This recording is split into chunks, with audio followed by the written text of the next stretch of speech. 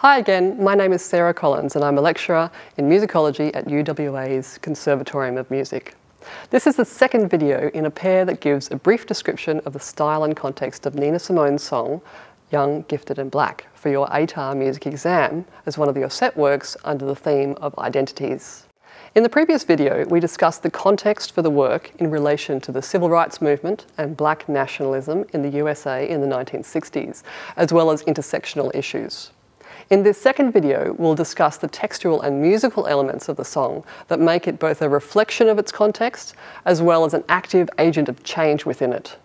So first, the textual and musical elements. Three musical and textual elements that are importantly linked with the theme of identities include 1.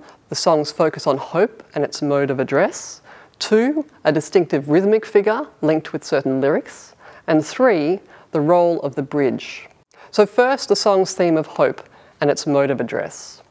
One of the key aspects of Young, Gifted and Black is that it focuses on the hope of youth and the imperative to not define blackness as inherent struggle.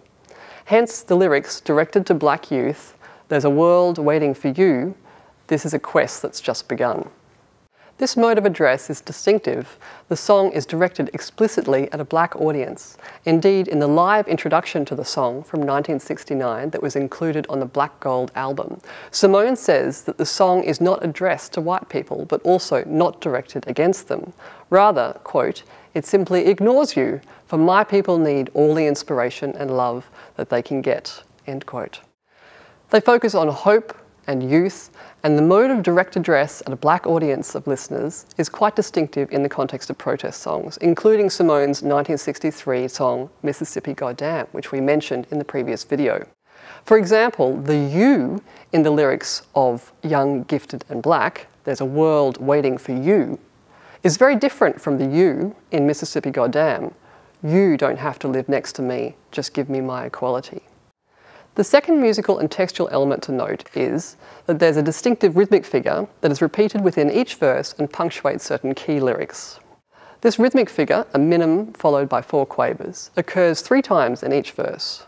It is used for the lyrics "to be young, gifted and black," as well as "there's a world waiting for you" and "there are times when I look back." In the studio version of the song that appears on the album Black Gold, the rhythmic figure accompanies lyrics that are sung by more than one person, with the subsequent line sung solo by Simone, creating a call and response-like gesture, foregrounding the collective aspect of the song's message being linked, as it was, to a social movement for change. Finally, the bridge, which appears before the final verse. It's only a few bars long in the studio version, but in the live version recorded at Morehouse College, Atlanta in 1969, and in other live stage versions, the bridge section is the moment that can cycle indefinitely, over which extemporized political commentary, stories, and interactions between the audience and the soloist can occur. The fact that this expandable moment for extemporization is hardwired into the structure of the song is a clue to how the song functioned to galvanize audience understanding and sympathy at live political fundraising and protest events. In other words, the political function of the song as an active part of a social movement, not merely a reflection of it, to inspire young black audiences to be proud and hopeful, is right there in the structure of the piece. 1. The mode of direct address to a black audience. 2. The rhythmic figure, which through the grouping of voices provides a call and response possibility, perfect for audience involvement and fostering a sense of collective identity and voice. And 3. An expandable bridge offering space for additional political commentary appropriate to the context of the live political event at which it is performed.